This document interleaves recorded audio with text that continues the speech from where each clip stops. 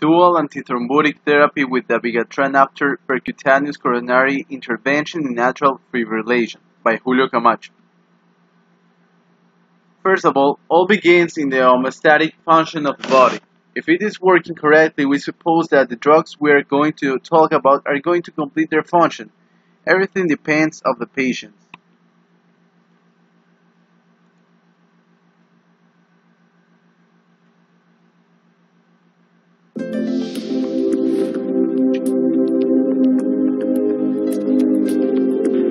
At the site of vessel injury, the first platelets arrive to start sealing the wound. Simultaneously, the coagulation cascade with its various coagulation factors is activated. This involves two pathways, the extrinsic and the intrinsic pathway.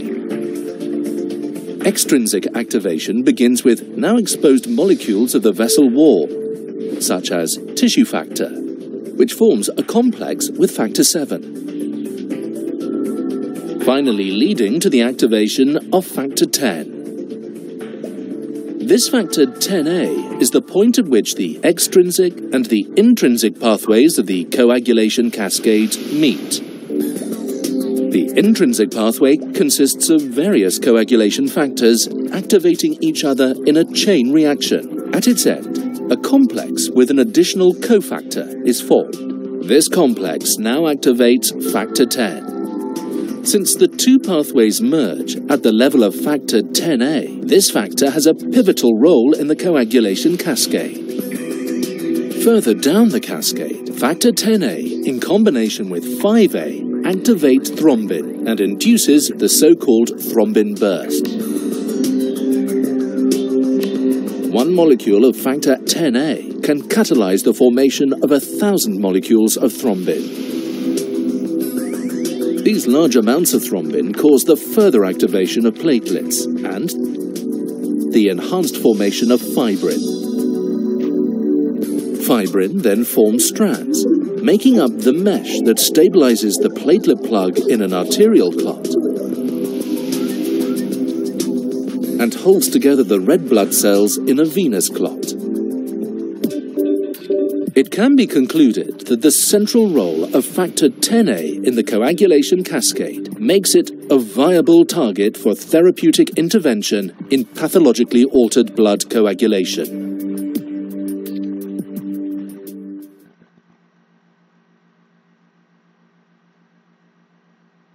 Is necessary the antithrombotic after the PCI? It can be difficult to balance the prevention of thrombosis with the risk of bleeding. Oral anticoagulation is indicated in patients with atrial fibrillation for the prevention of a stroke and systemic embolism, whereas dual antiplatelet therapy with P2Y12 inhibitor plus aspirin is indicated in patients who are undergoing PCI with a stent implantation for the prevention of cardiovascular events including stent thrombosis.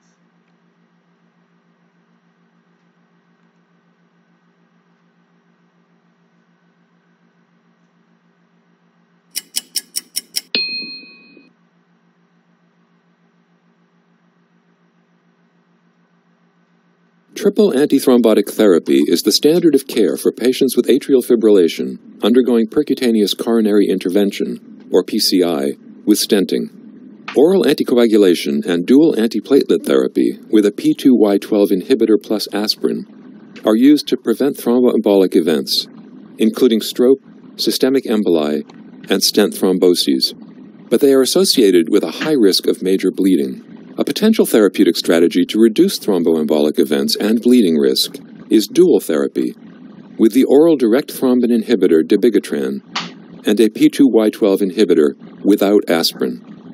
In the multicenter randomized redual PCI trial, 2,725 patients with non-valvular atrial fibrillation who had undergone PCI with stent implantation within the previous 120 hours were randomized to receive either triple therapy with warfarin, a P2Y12 inhibitor, either clopidogrel or ticagrelor, and aspirin for 1 to 3 months, or dual therapy with dabigatran, 110 or 150 milligrams twice daily, and a P2Y12 inhibitor. The primary endpoint was time to first major or clinically relevant non-major bleeding within 14 months. The rate of major or clinically relevant non-major bleeding was 15.4% in patients receiving 110 milligram dabigatran dual therapy, as compared with 26.9% in patients receiving warfarin triple therapy. Similarly, the rate of major or clinically relevant non-major bleeding was significantly lower in patients receiving 150 milligram dabigatran dual therapy than in those receiving warfarin triple therapy. In the secondary endpoints, there was no significant difference in the rate of thromboembolic events or death between patients receiving 110 or 150 milligram dabigatran dual therapy and those receiving warfarin triple therapy. The authors conclude that in patients with atrial fibrillation after PCI, dual therapy dabigatran and a P2Y12 inhibitor significantly reduced the risk of bleeding as compared with warfarin triple therapy, with no increase in thrombotic complications. Full trial results are available at nejm.org. Two new promising approaches have emerged to reduce the risk of bleeding among patients in whom both oral anticoagulation and antiplatelet therapy are indicated. These approaches are non-vitamin K antagonist, omission of aspirin, and use of P2Y12 inhibitor. Method. It is a multicenter trial, randomly assigned 2,725 patients with atrial fibrillation who had undergone the PCI, and divided into two groups, the dual therapy and the triple therapy, using elderly patients of 70 to 80 years old. Dual antithrombotic therapy according to experts.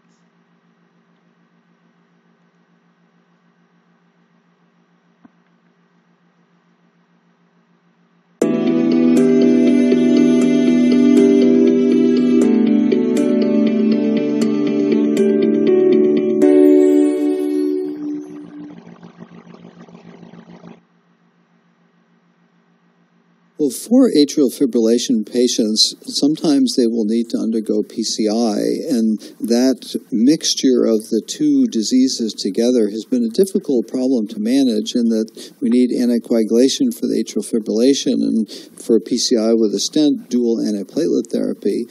And the triple therapy that results of both those together has a very high bleeding risk. And so we've been searching for how to reduce that, and the WOOST trial had suggested you could reduce aspirin and have less bleeding and still be okay on thrombotic events. It was a modest-sized trial, so we were all looking for more evidence. And then could that be done with a novel oral anticoagulant? And so that's what we tried to address in the ReDual PCI study. So the trial looked at patients who all had atrial fibrillation, thus anticoagulation indication, had undergone a successful PCI, and on average they were randomized at 1.1 days later to different strategies, and two of the three were a dual antithrombotic strategy, and they used the two approved doses of dabigatran, the 110 and the 150 milligram twice a day dose, so that plus a P2Y12 inhibitor. And we allowed clopidogrel or ticagrelor actually, in there. And then the control arm was warfarin, clopidogrel or ticagrelor, and aspirin. Although the aspirin, in large part with WOOST, we already shortened the duration of the triple therapy, because that's what was being done in practice, to just 1 month following bare metal stenting and 3 months after drug-eluting stent. And so then the rest of it was warfarin double therapy versus dabigatran double therapy. But the concept really to look at whether one could safely withdraw aspirin and use a novel agent. We were delighted to see for our primary endpoint of ISTH to find major or clinically relevant non-major bleeding that there were reductions in both dabigatran dual therapy approaches. And so we looked initially for non-inferiority that we saw, but there was actually significant reductions in bleeding. So at the 110 dual therapy approach, it was about a 50% lower risk of bleeding. And even at the 150 milligram dose, but in this dual strategy approach, it was 28% lower risk of bleeding. So we looked at ISTH major and TIMI major and minor. Every measure we looked at was significant reductions in both groups, and including intracranial hemorrhage was also lower. The balance that we look for is, well, if we take away aspirin, would that increase the risk of thrombotic events? And so we did pre-specify a non-inferiority comparison of both dual therapy groups together versus the triple therapy, and we found non-inferiority for an endpoint of death, MI, stroke, systemic embolism, or unplanned revascularization. Then looking a little bit lower down, that amongst the two doses, there were numerically lower rates of that endpoint for the 150 dose, and so really equal outcomes overall, and a slight 10, not significant, but slightly higher thrombotic events in the dual therapy 110 group. So without aspirin, the lower level of anticoagulation, some hints of potentially higher risk of thrombotic events. And so out of this, I think it fits in beautifully to how we practice to try and individualize for a patient, where if someone has big bleeding as a worry, that you could use a lower intensity anticoagulation in this dual strategy approach, or if not, to be able to use and have evidence for the higher dose of the 150 milligram dabigatran dual therapy approach.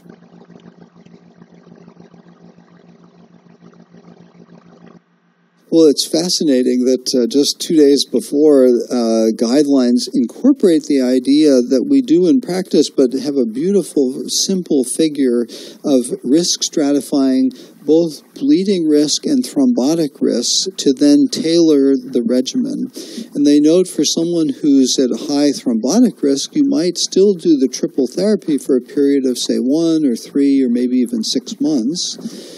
But for people where bleeding is of increasing risk, you might just do, say, 1 month of triple therapy or adopt the dual therapy approach. And we now add a lot of new evidence in support of that dual therapy approach. But this idea of risk stratification on bleeding and thrombotic risk is a very useful one. I think now we have a few new regimens to provide evidence of options to treat patients across the spectrum.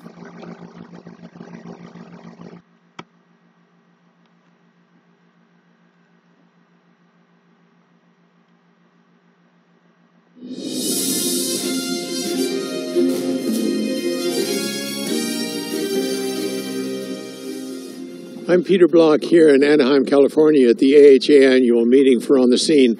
With me is Jonas Oldgren from Uppsala, Sweden. And Jonas and I have been talking about dabigatran versus triple therapy and his sub-study that he's recently reported. So Jonas, I'm not going to take away all of your good information. Tell me about the trial, the sub-study trial, and then we'll talk a little about the clinical implications of all this. So this large randomized clinical trial looking at patients with atrial fibrillation undergoing stent procedures. And we have good solid evidence for dual antiplatelet treatment in patients undergoing stenting procedures and with ACS, and also for oral anticoagulants in patients with atrial fibrillation. But the problem arises when we have both these conditions. So we evaluated dual antithrombotic treatment with dabigatran 150 milligram twice daily or 110 milligram twice daily, with a P2Y12 inhibitor compared to standard triple therapy with warfarin. And the results shown in Barcelona show that we could really reduce the bleeding risk by the dabigatran dual treatment compared to warfarin triple treatment witut an excess in thromboembolic events, although it was not powered for that. Okay, so let me just interrupt for a second and say, when you say dual therapy, that's dabigatran plus a P2Y12 inhibitor, which was at the discretion of the investigator, could be clopidogrel or ticagrelor, and in 12% of the cases it was actually ticagrelor, even in the triple therapy arm with warfarin, which was a surprise, at least to me. Okay, so at the end, what was your sub-study? Well, we looked at the subgroups of patients treated for ACS or non-ACS, for patients treated with DES, which was 83% of the population, or bare metal stents, and those 12% treated with ticagrelor versus clopidogrel. And actually, we had no significant interactions, so the main study results were really consistent in all those subgroups. Well, actually, you know, I might stand here and say, well, it was a dumb study, it didn't show anything, but the fact of the matter is, this is a critical study, isn't it, for the clinical care of patients who are in atrial fibrillation? Yeah, absolutely. We know that triple therapy with warfarin really increases bleeding risk, and now we have substantial evidence that both arms with dabigatran 110 mg or dabigatran 150 mg in combination with a D2Y12 inhibitor really reduces bleeding risk. The absolute risk reduction was huge. The relative risk reduction with 110 mg was 48% with the primary outcome, high-stage major and clinically relevant minor bleeds, and also 28% reduction with a higher dose, which is quite reassuring for our patients. Okay, so for all the interventional cardiologists and other cardiologists caring for patients with PCI and AF, what's the right thing to do? Bottom line, throw warfarin away for sure. Absolutely, and I think you should go for the higher dosages of dabigatran 150 mg dose. It's effective and it's safe. It's proven in the RELY study and now in the REDUAL study. For patients with high bleeding risk, you may consider the 110 mg dose in those countries where it's approved. Plus clopidogrel. Plus clopidogrel or perhaps ticagrelor, especially if you have a high thrombotic risk. I would choose ticagrelor. Thank you, Jonas. Conclusions. The risk of bleeding was lower in patients who used the dual therapy than the ones who used the triple therapy. The risk of the thromboembolic events was non-inferior in either group. Thank you.